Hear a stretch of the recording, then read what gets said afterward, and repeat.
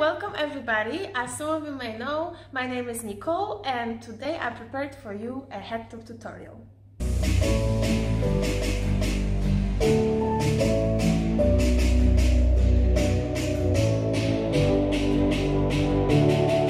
I'm going to show you two ways how I do head top. There are two different techniques, and also I will try my best to explain all the do's and all the don'ts to make sure that you are all safe and good to spin on your head.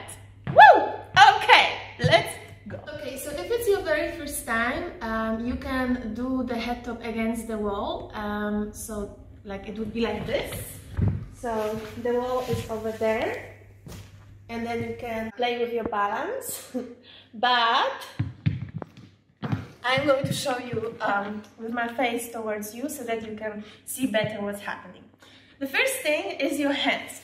I'm going to start now with, in my opinion, easier way to do head top, and soon I will do the second way. So if you feel like this is not how you want to do it, you can move video forward and see the second way. Okay, so first technique is like that.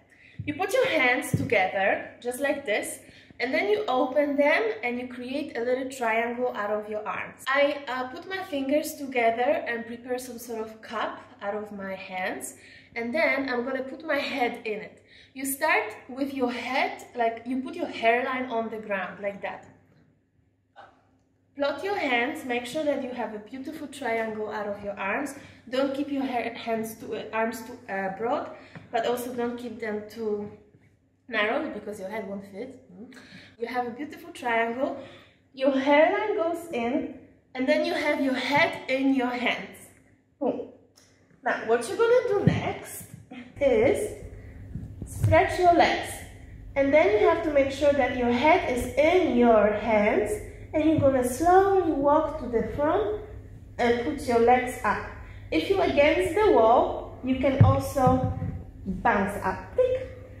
Then you have to make sure that you push your ass a little bit to the back, and you have to keep your rib cage close. So don't do this because you're gonna fall. Also, when you throw your ass to the back, you go just a little bit to the back. Not all the way because you fall to the back.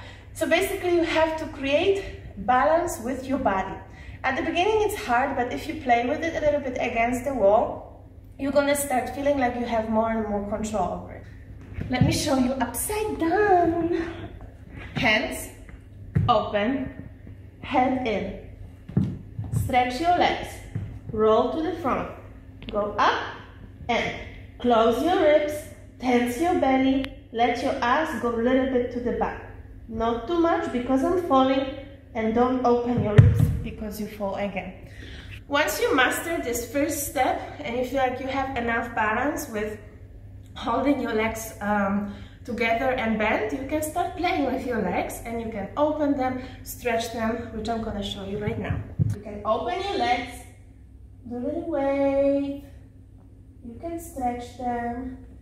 Boom, boom. Do a little wiggle, do a little twerk. Ding, ding, ding, ding.